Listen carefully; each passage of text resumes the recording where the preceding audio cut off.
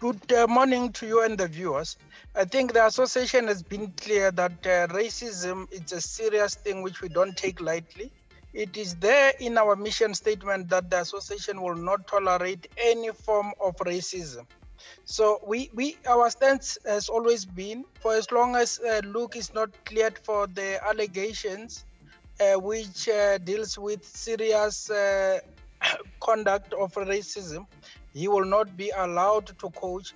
And as the association, we are taking it further. We will be writing to the Department of Home Affairs to say he must not be granted a permit.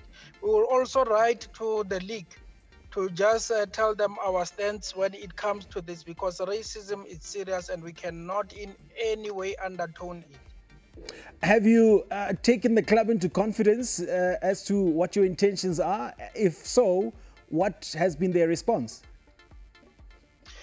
Look, yesterday when the announcement was made, unfortunately, it was just made, it caught all of us by surprise.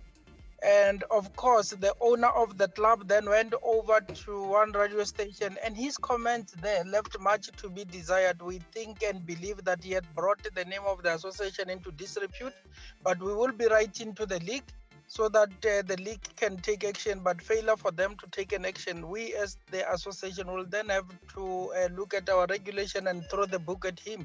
Because what he had said there on the radio yesterday, it has also further brought the association into disrepute. Advocate Motlanthe, is there any provision in the SAFA statutes for such a matter? I know it's maybe a unique issue, but is there any provision for such, or is it purely a moral argument from the side of the association? Look, from the side of the association, first in our mission statement, in our objectives, we are clear on the question of racism.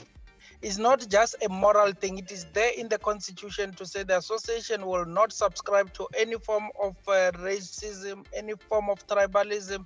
It does not subscribe to any political parties. That's why even if one of the leaders goes and make comment against politics, we don't say, no, it is not there. It is there in the constitution. So racism is taken seriously. That's why it had to be put in our preamble that we will not tolerate that.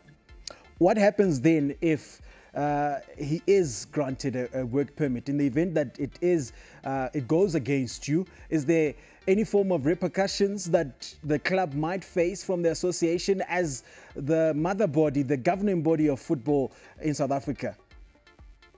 Mr. Leshuru, as the association, we have decided that this matter must be reported to both our ethics committee and the FIFA ethics committee for a decision to be taken. And once the decision is taken at that stage, it becomes a judicial one, and we would have warned the team not to use him. And if he's found guilty of this serious offense, of course, we'll look at the games where he has coached. But currently, we are entertaining giving him a fair hearing and get the different independent bodies to look at his conduct. So we might get to a point if the ethics committee of SAFA or any judiciary committee that's put together, if they do find him guilty and the club has used his services in games in the current season, Chippa might be docked points and possibly find themselves relegated from the Premier Division in South Africa. Look, I think currently it will be like prejudging it. It will be premature to say that. But the least we're going to do as the association is to inform Chippa that we have reported this matter to independent bodies who must then make a determination. But he should know that using him also is not ideal for him, because for them as a club, because this man, we as South African, we are coming from a painful past where people used to be segregated around the racial lines, and we will not allow these wounds to be reopened. All right. Lastly, Advocate Motlanthe, how important is it for the association to not only act against racism, but to be seen to act against racism, with the world now up in arms. There's the Black Lives Matter movement that's been heavily supported, particularly in the world of football, with players around the world taking a knee before games. Look, we have done that as the association. We have also came in support of Black Lives Matter.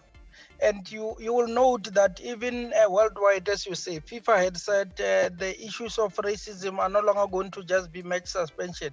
People will be made, clubs will be made to appear before the DC so that right sanctions can be taken. So it shows you how the world is dealing with this. So as the association, we are condemning any form of racism, and we will continuously act and speak out against any form of racism in this in this sport. All right. Advocate Tebogo Motlanthe, CEO of the South African Football Association, thank you so much for your time this morning. Yeah, make of that what you will, and maybe Chippa United might find themselves in trouble should they use the services of Luc Eymael.